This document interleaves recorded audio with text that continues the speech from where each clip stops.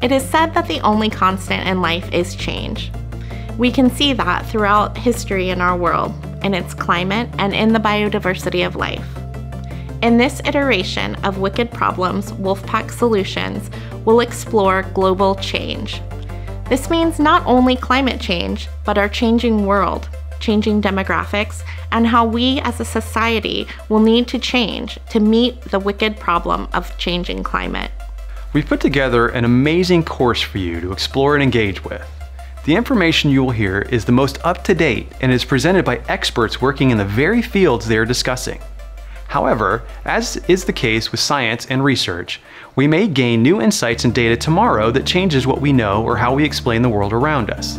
Science and research is often framed by people outside of science as either 100% correct or 100% false, and that is not how science works. As a matter of fact, science testing builds in uncertainty and unpredictability of outcomes. One of the things we both love about science is that science is flexible and amendable to changes in technology, data, and understanding. This is not a weakness, but a strength, and we encourage everyone to listen, think, ask questions, and come to reasoned decisions based on the evidence and data. Each of you has brought your own experiences and stories to this course and to NC State, and that may affect what you hear and what you ultimately take away from this course. Please keep this in mind as you hear new information or ideas that challenge your existing beliefs, and stay curious as you continue your journey of being a lifelong learner. Our first live stream event this Thursday, July 1st, features Dr. Katie Mack, a prominent physicist and theoretical cosmologist.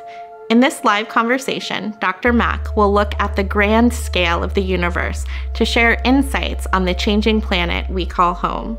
In his podcast, Dr. Rob Dunn tells the story of human change from all the way back to our first ancestors up through the rapidly accelerating change of the present. Dr. Kate Grossman, an archaeologist, and Dr. Adam Turando, an ecologist with U.S. Geological Survey, look closely at urban development, both past and present. Dr. Grossman unearths portions of ancient cities that can reveal secrets about how past civilizations adapted to their environments. Dr. Turando examines various modes of transportation in cities and uses models to predict future scenarios such as the megalopolis of Charlanta, a massive continuous urban-suburban sprawl that would cover much of the southeast from North Carolina to Georgia by the end of the century. Author and professor John Kessel shares how science fiction can help us imagine the future and looks at Kim Stanley Robinson's The Ministry for the Future as a realistic portrayal of our world in the next few decades. We then hear from the author himself as he shares insights from writing the book and about the hard science he used to back up the events of The Ministry for the Future.